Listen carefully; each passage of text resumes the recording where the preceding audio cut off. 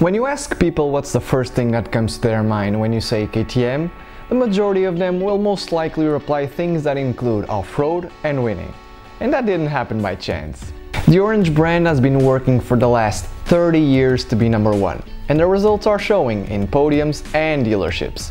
They're taking the world by storm and giving a hard time to the Japanese giants. However, the story of KTM wasn't always rainbows and unicorns, and it had its fair share of bad moments.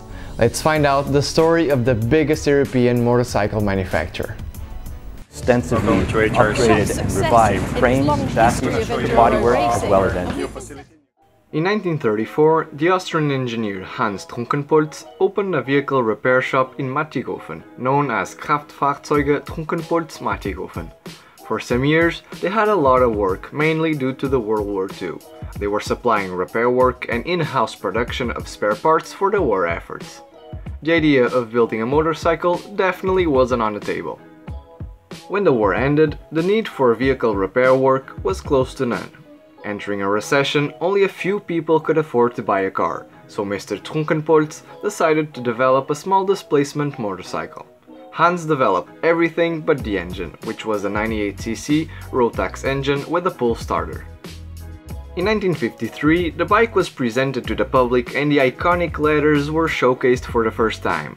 K for Kraftfahrzeuge, which means motor vehicles in Austrian, T for Trunkenpolz, and M for Mattighofen, hence KTM.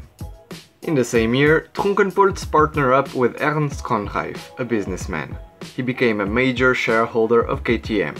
The company was later renamed, but kept its acronym. The K was now for Kronreif. KTM made their official racing debut in 1954 and secured their first title in the Austrian 125cc National Championship. 2 years later, they made an appearance at the International 6 Days of Trials, the world's oldest off-road motorcycle event sanctioned by the FIM. They took 2 gold medals home with Egon Darnauer and Kurt Statzinger. During the 60s, KTM launched several models that became very popular for urban commute, such as the Meckian Pony 1 and 2, and for off-road use, the Comet was the model of choice. Until then, KTM was quite happy with adding the Rotax engine to a bike almost completely built in the Mattighofen factory.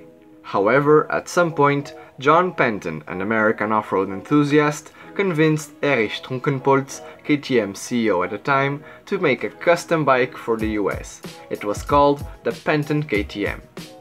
After that huge success, Erich was also convinced that building an engine from scratch with a bigger displacement was what KTM needed to make a step forward, become more competitive, and increase sales. In 1971, the first KTM engines started rolling out of production, and Manfred Kler shows the capability of the brand's know-how by winning the Austrian National Championship on the newly developed 250cc motocross prototype bike. And in 1974, with Russian motocross racer Gennady Moiseev on the saddle, KTM wins its first FIM Motocross GP Championship on a KTM 250. In the early 80s, KTM was rebranded to KTM Motorfahrzeugebau KG, and the company grew to 700 employees. Income was at $750 million per year, and international sales accounted for 76% of that revenue. With a sale of over 40 different models to choose from, KTM was in a good spot, selling thousands of bikes, from small mopeds to race-winning bikes, until the Japanese brands entered the international market, making KTM almost fall into bankruptcy. Stay tuned for the next episode.